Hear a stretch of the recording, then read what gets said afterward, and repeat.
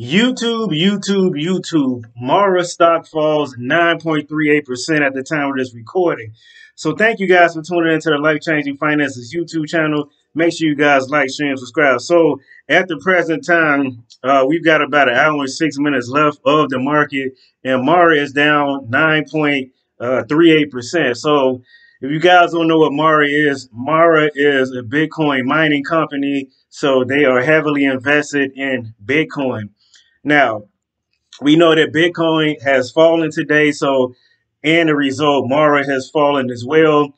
So just because Bitcoin falls doesn't mean that Mara always falls, but there's a good chance that it will follow the trend of Bitcoin. Okay, now Mara is now at under $16, so it's at 15.97. So the question I have for you guys is this a good time to buy? Okay, so let's go ahead and look and see what's going on with Mara on the day. All right, so Mara, we're looking at let's look at the 5 minute chart. So you can see at one point today we were at $17.62, and we've come down to $15.80 as the lowest. So nearly a 2 point swing in one day. That's a lot. Okay.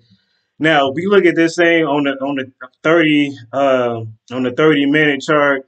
You can see 1812 was a high, but if we do go on a 1 hour chart, we can see at one point this thing was up to nearly $20 over the last week or so. So a nice fall down from Mara. We know that the Bitcoin halving is coming. So again, how far down do you think this thing can go? Do you think this is a great buy zone, or do you think this thing could go down even further? So we got as high as $34.09 back in February. Okay, so do you think we can get back to those levels? Right now, we are at a critical level of support, and if we come any further, it can be a nice fall down to $12.18. Okay, so let me know what you guys think of this present move of Mara. Do you think it's time to load up, as they say?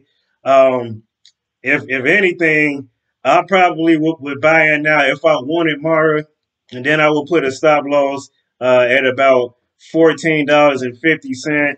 So meaning I would probably lose about $1.50 on each share if it were to go in a reverse way, right? If it was to keep coming down, but if we're going to make a big swing up, leading up to the Bitcoin halving, then you can potentially make a nice amount of money.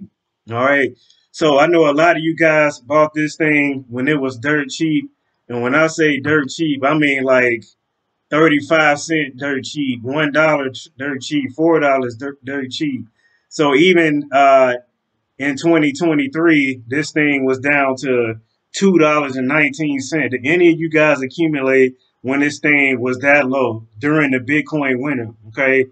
So it's highly important to buy when these stocks are down that low, and you have to have a level of patience. That's one of the biggest reasons why people do not buy when it's low, because they do not have patience and they can't foresee they don't have the forecast, sorry, to see the future, or exactly when Bitcoin or a stock is going to run, right? So let me know what you guys think of this. Is it a good time to buy? I would say yes if you plan your levels right.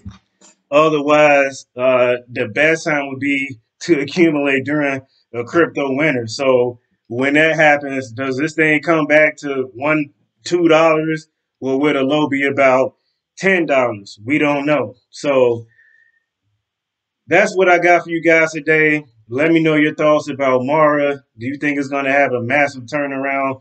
Are you guys strictly swinging this thing, swing trading? Do you day trade it?